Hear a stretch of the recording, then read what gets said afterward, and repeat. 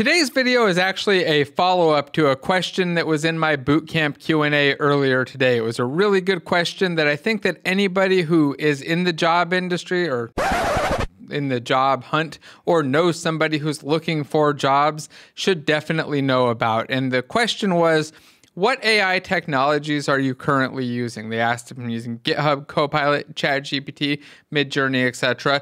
And really quickly, just to answer that, mostly using ChatGPT and Midjourney. I use Midjourney a lot, but I want to talk about the ChatGPT part and specifically about one of the key things that came up during this discussion. You can use ChatGPT to generate all kinds of cool text and stuff. I'm sure you've seen lots of videos about it already. You use it to generate code and other different types of things. I've used it for game design docs, different ideas, and full-on documents, but I think code is probably the coolest part. But today, I want to talk about the thing that I think everybody should be using it for, or everybody should know about, and that's using it to write a cover letter for getting yourself a job.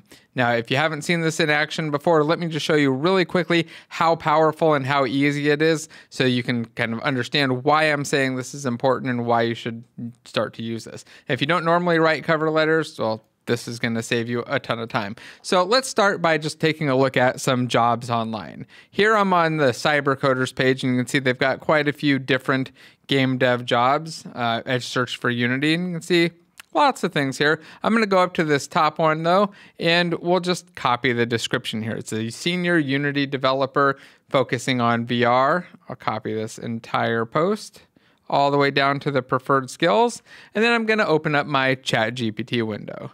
I'll start a new chat, and I'll say, write a cover letter for this job, and add in some space and paste in that job description. And look at what we get. Dear hiring manager, I'm excited to apply for the senior Unity developer position with your startup company that specializes in creating virtual reality training systems for pilots. With my 5+ years of experience in Unity development and my expertise in C# and virtual reality, I'm confident in my ability to contribute to your team and make an impact on your company. And it's going to keep writing here. It says in my senior role, or my previous role as a senior developer, I had the opportunity to develop and implement new features for VR applications using, and you can see it's going on, talking about me using C#, Unity, and VR. I've collaborated with my team to come up with innovative ideas, and it's essentially giving us a lot of the key things that they're looking for. Now, some of these things may not be true about me, right? Like, I might not have 4 years of experience with Unity and C# or 5+ years of experience. So I, in that case, say I actually have 10 years of Unity and C# experience.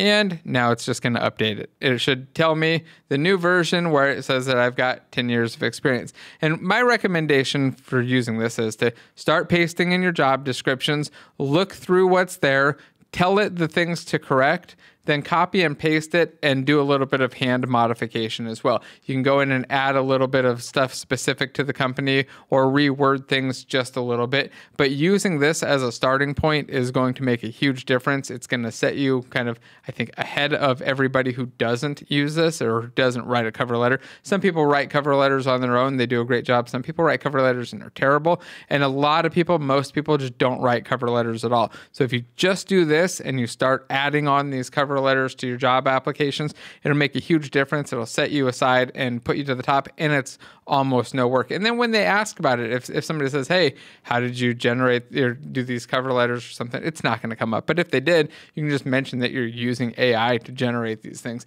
and building that up, and that's another skill that they're going to be interested in and want to know more about. So here I would say, in this case, you're definitely going to want to change things because it says airline customers, and I'm pretty sure that this was something about the military airplanes. So you'll want to make sure that that's corrected. But you can do this for all the different kinds of jobs. Let's go do it for one more job. Let's go take this VR job here. Let's copy the entire thing with everything that they want, and we'll paste it in. Let's say, here, let's start a new chat even, so it's got new context. Right. If I can type, write a cover letter for this job. Oh, here, and let's give it some info. I have 10 years of experience with Unity and C# plus 5 years of VR experience. I also released a few VR launch titles. Here, let's move. I'm going to put that at the front, give it some context, and then I'll tell it to write a cover letter for that job. Let's see if it'll do it. Dear hiring manager, I'm excited to apply for this senior position, blah, blah, blah, with over 10 years of experience and 5 years of VR experience. It's starting to know all of my stuff.